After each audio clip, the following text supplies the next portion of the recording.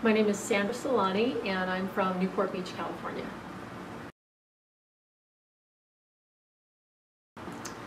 I started playing cello, it's probably about 5 years ago, but I've taken some breaks, but throughout the breaks I practiced, but I went back and forth from taking lessons to non-taking lessons. The first time because I was running in a marathon and I took the time off to practice for that, and the second time is because I had a shoulder problem, so I took time off to let that heal.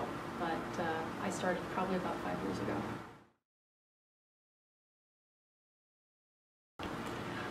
I chose to study cello because it was an instrument that always intrigued me. I had been playing piano from the age of 6, and piano came pretty naturally to me. I enjoyed it. It was a lifelong hobby. I got my bachelor's degree in music, but I saw cello as just a really unique instrument and a challenge. It was very different from piano in a lot of ways, and it just had such a beautiful, haunting sound that I couldn't get from a piano, so I wanted to really see what I could do with a cello.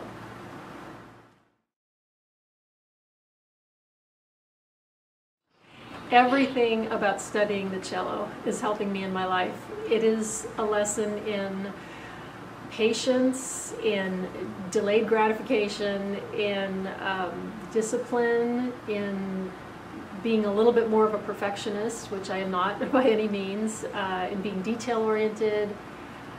There are so many elements of the cello that I can apply to real life, from how I approach a challenge or approach a new task, to how I deal with my frustrations when I can't get something right the first time, to being a little kinder to myself and learning to say, okay, it doesn't have to be perfect, just work on getting better a little at a time, and that's true of any time you're learning something new. So it's been a great teacher in many ways.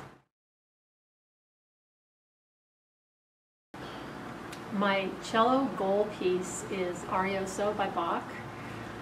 The first time I heard Carter play this piece, I just fell in love with it. It sounds to me like sadness and joy and triumph all wrapped up into one piece of music. And the challenge of this is it's one page of music. It is literally an 8.5 by 11 sheet of music, and you think, oh, I can learn that quickly. But no, there's so much to it.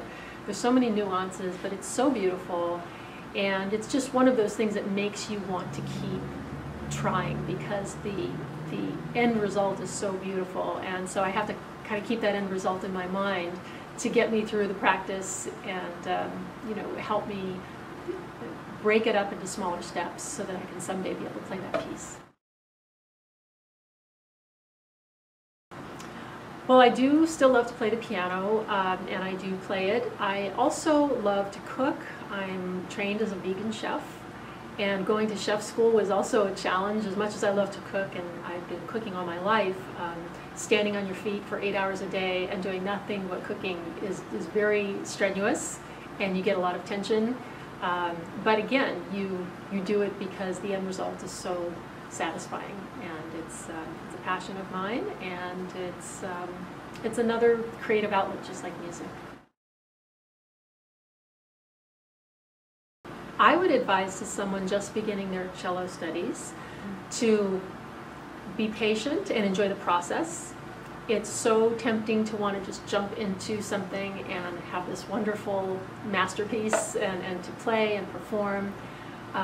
But when you hear a cellist who's playing beautifully, you can be assured that they went through the process, and they went through the hard parts and the scales and the technical exercises and the frustrations.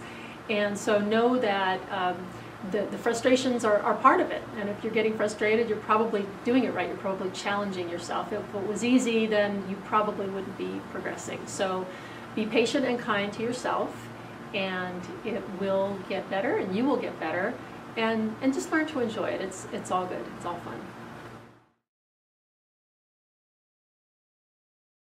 I would say if you've played another instrument prior to cello, or if you consider yourself a musician, it can be a blessing and a curse. The blessing is that you know the notes, you know notation, you know rhythm, and that can be very helpful. but it can also hurt you because you may expect to advance more quickly, and yet the cello is a whole different instrument than what you may have been used to playing. You know, I played piano, and piano, if you play a C on the piano gives you back a C, and if you play a G, the piano gives you back a G. It's like a conversation.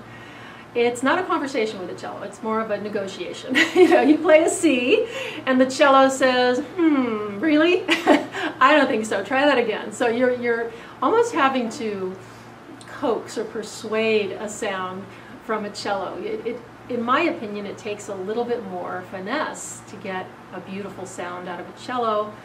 On a piano, you have to get the right note, and on a cello, you have to get the note right. And there's a difference there, but it's a wonderful challenge, and I hope I'm up for the task.